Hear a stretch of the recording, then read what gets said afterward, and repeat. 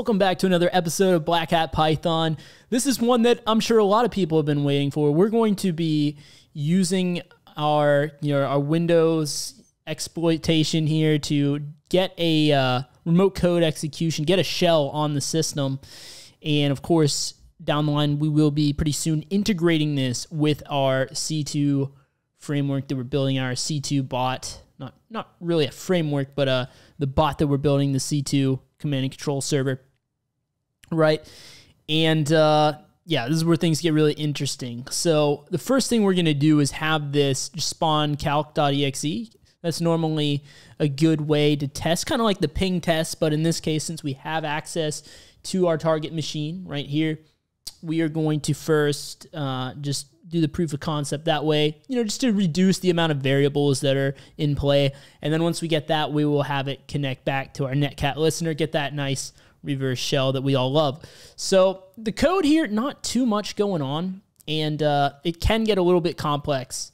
If you guys, when you watch these videos, I got to always reiterate this, watch these videos, you don't understand quite what's happening, don't beat yourself up. This stuff is hard. This stuff is difficult to understand. We're going to be dealing with memory in this case. I know that's something that could scare a lot of people, but I'll show you guys how to really dive in and understand what's happening. So let's start down in the main function here.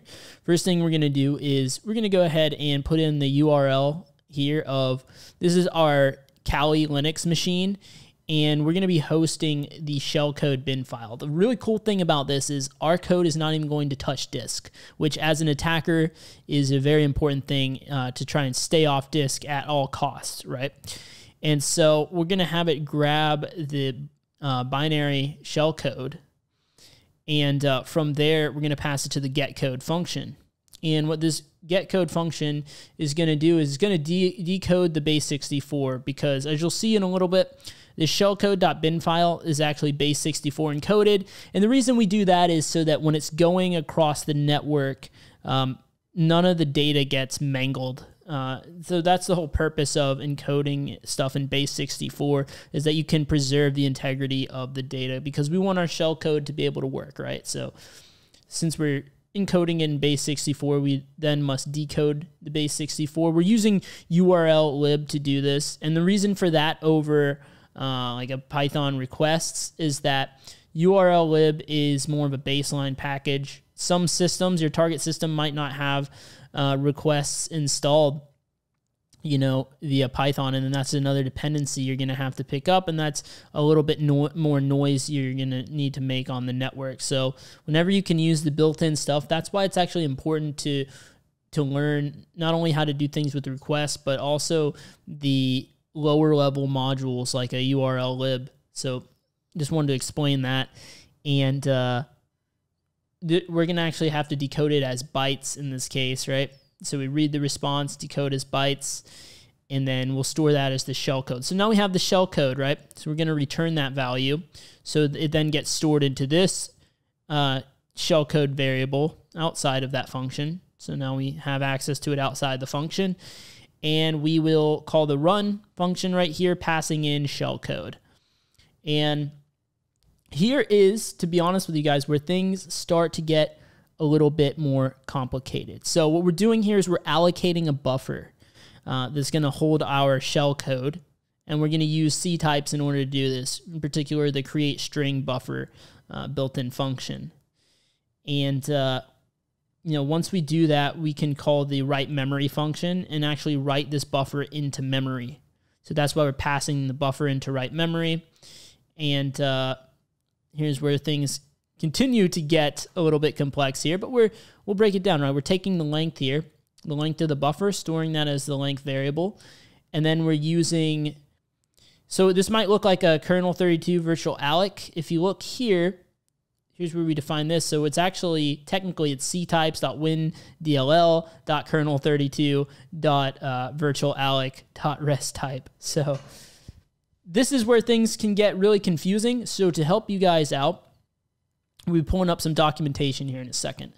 So this is a pointer. That's what you need to know. ctypes.c_void_p is it's a pointer. Okay. So these are pointers. This is size. So, okay. let's take a look, right, at this next one, the virtual alloc, right? So basically, we need to create some space in memory where we can inject our shellcodes. So the first thing we need to do is actually, create the proper width in memory that is the same width as our, generated payload. That's why we're taking the length, right? So when we allocate memory, a memory address space, when we allocate the memory so that we can inject our shellcode in, we need to make sure that it is the right width. Because if the widths don't match up, then our payload's going to get cut off and it's not going to run properly. So that is the reason we are storing this length here, because we need to make sure they both match, they both align. And from there, we can actually use the virtual alloc function to allocate that memory. Now, this was the part that kind of stumped me at first. What did these values mean? Like, why is this written the way it is? And what the book points out is that this 0x40 actually corresponds to the privileges. So in this case, read, write, execute, which we need to have these permissions in order to be able to write into memory. And, we basically be able to write and execute our shell code. But what the book doesn't do is they don't explain what any of these other three things are, right? So that is where it comes into play to look at the documentation. So let's do that.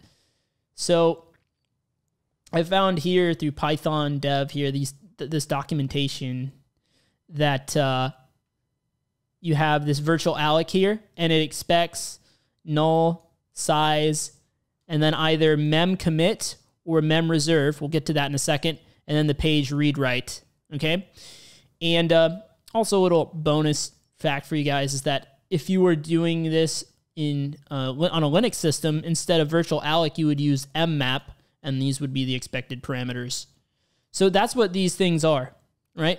And so we have none, and we have, basically none is Python's version of null. And then we have our size as the next thing. So our size is going to be the length, right? So that they align. And our read write is 0x40. But what is this 0x3000? I had to dig a little bit deeper to find that information. But within Microsoft's documentation, I found that it is the allocation type. And they say this is typically either mem commit or mem reserve, which mem reserve is 0x3000. And that will reserve and commit an allocation in a single step. So that's what that is. It's a very common thing you will see when you're using virtual allocation is to have this third parameter as 0x3000.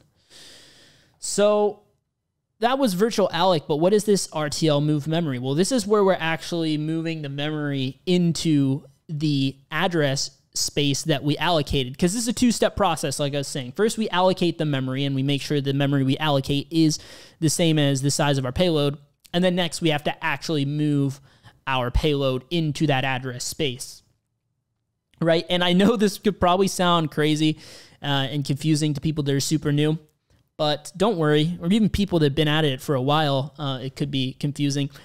Let me know in the comments section below if you want me to explain how functions work and how memory works, like how pointers and functions work, because that's kind of the prerequisite knowledge to this.